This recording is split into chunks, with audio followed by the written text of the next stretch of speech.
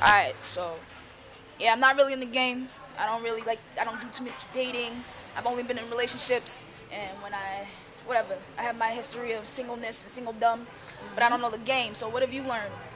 I learned that really you can't trust a bi female. If you straight lesbian and you want a real female, you gotta find the one that is just like you. These bisexual females really don't know what they want.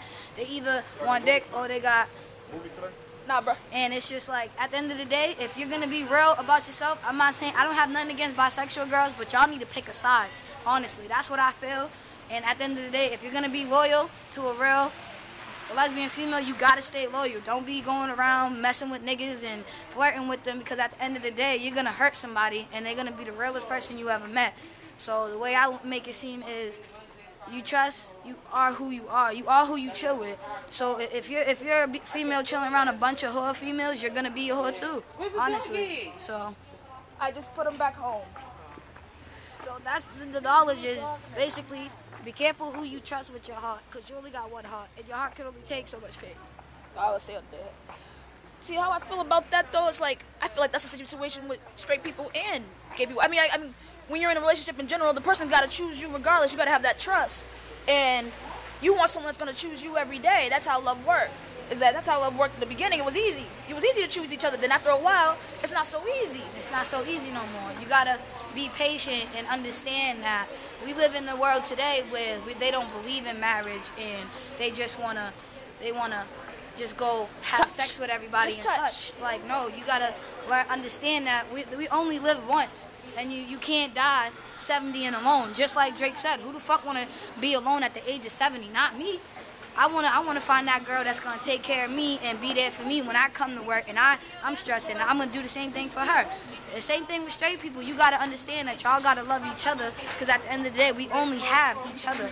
The government's not with us. We only here for each other. We are all family. We're all God's children, and He loves us no matter what. So you gotta love each other and make sure all of us are successful at the end of the day. And that's basically that's exactly what I'm saying in life. Like when it comes to fucking, hey, what's up, man? When it comes to everyone thinks this life is about self-preservation. You know, you're in it on your own. You win, you come alone, you die alone. That's what everybody thinks. And you think it's like that because you were a baby, yeah, you extracted. But you didn't come in alone, did you? You had an umbilical cord. They cut you off. And then after that, what happened? Oh, you were walking around. You needed people to talk to you. You needed people to be around you so that way you could you couldn't feed yourself at that point. All you could do was suck.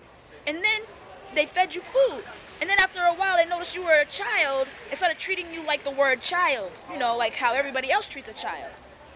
And then you became all these other words. And that's how it all comes down to me. It's that simple. We need each other. People need people, not paychecks, people. Someone signs your paycheck. What are they getting from it? Who are they paying? Right? There ain't no psycho. It's called psycho. It's psycho. It's psycho. It's a psychosis. It's crazy. It's a psycho that makes people want to do the same thing they've been doing to everybody else. Naturally, I'm faithful when I'm in a relationship. Naturally, I want to be only with that person. But I learned something about alcohol, guys. I learned something about alcohol. And I learned something about myself and boundaries, nigga. The point is this. All you can do is learn. What you've ever done does not define you. So, yeah, you may have dated men most of your life. And then you dated a woman. And now you think you're a lesbian? Well, based on your history, you're not. But actively, you might be now. Okay. That's activity. What's up, bro? That's the ball. What up, girl? What's going on, man? Talking about relationships, man. You don't want to talk about a relationship with me. I'm all straight about it. Thank you. Heartbreak, man. We're talking about heartbreak. This man knows it. He's been in a married situation. Been there. So what did you learn?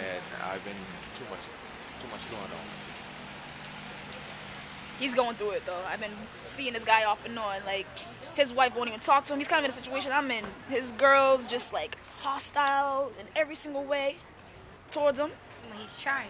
And he keeps just trying. Well, he's not even trying anymore. He just needs to get things done. And their life were intertwined for 17 years. And he can't do much without her, in a sense. And she may be able to do everything in a bit, but that's because he left her the crib, she got the kids, and the law will do whatever she says. Right. It's a mom state. So he's feeling it, and he loves her, but she has no patience for him anymore, and he's just lost, and he's upset. And I don't want to be in that position either. I was lost and upset.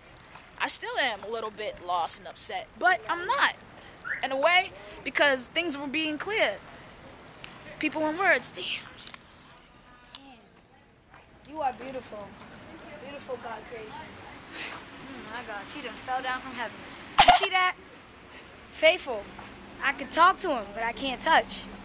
At the end of the day, I'm spoken for one girl and one girl only. And I'm going to give her my all because I want to give her my heart. My heart has been torn up, but she has been repairing it for a while. So at the end of the day, I might be a little flirtatious. There's nothing wrong with brightening somebody's day, saying that they are beautiful, because you don't know what she woke up to this morning. She came outside looking pretty, so I'm gonna give her a compliment because she came outside just to look pretty. So, you know. That's some shit. Hello? That's how that goes, guys. I'm in Phil's corner. There's nothing wrong with spreading love. Chilling a bit. Just be careful of the love you're spreading. You think that hate shit's not love? Shooting Oh, a it's video. the most passionate form. We'll check you later. How I like your guy. Nah, Do nah, it. I'm all